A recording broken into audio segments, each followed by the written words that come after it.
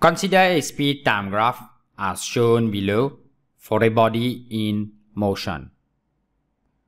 The graph is a straight line starting from 0, 0 and ends at 10.0, 20.0.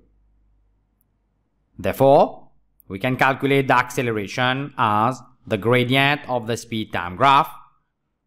A equals to gradient equals to 20.0 divided by 10.0, giving us 2.00 meter per second squared.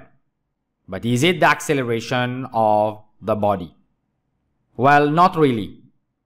The gradient of the speed time graph will be equal to the acceleration only when the body is moving along a straight line. For a body not moving along a straight line, the gradient of the speed time graph is just the rate of increase of speed. If you contrast this with the definition of acceleration, you quickly realize that acceleration is not just the increase in speed per unit time, but rather the change in velocity per unit time.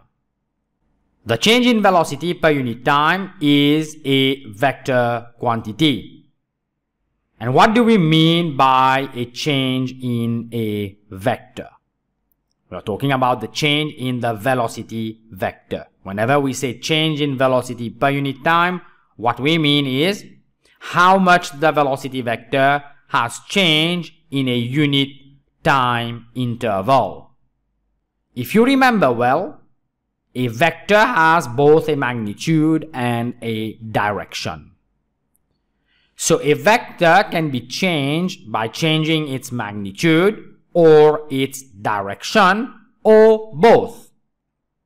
Remember also that speed is simply the magnitude of the velocity vector.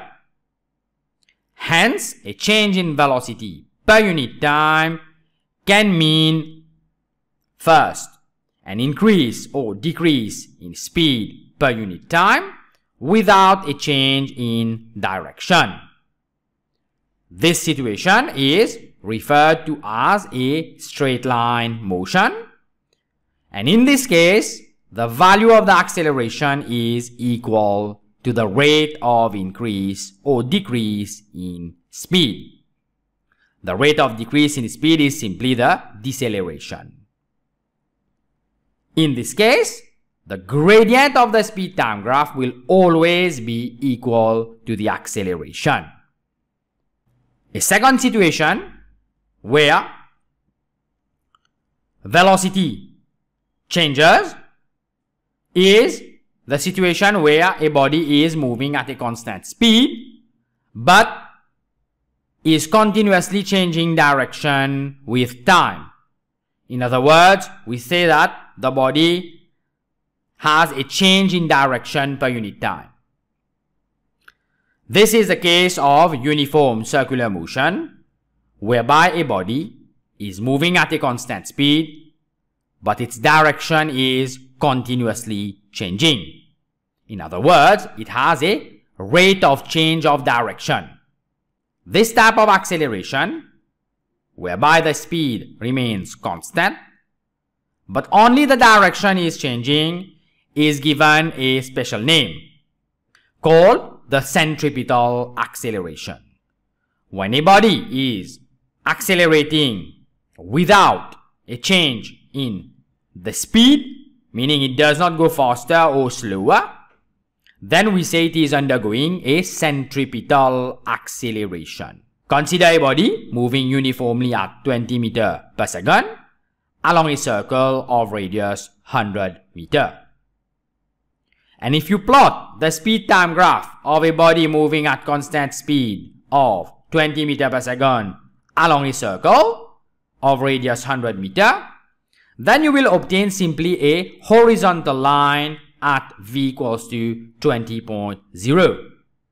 The gradient of a horizontal line on a speed time graph is interpreted as zero acceleration.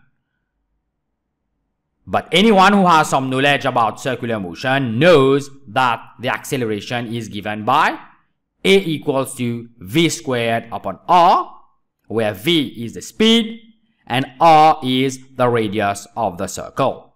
For our case, the speed is 20 meters per second and the radius is 100 meters.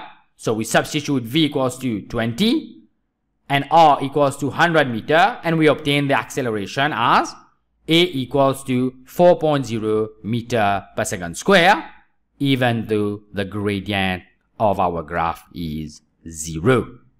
So remember this, the gradient of a speed-time graph is equal to acceleration only for a body moving in a straight line.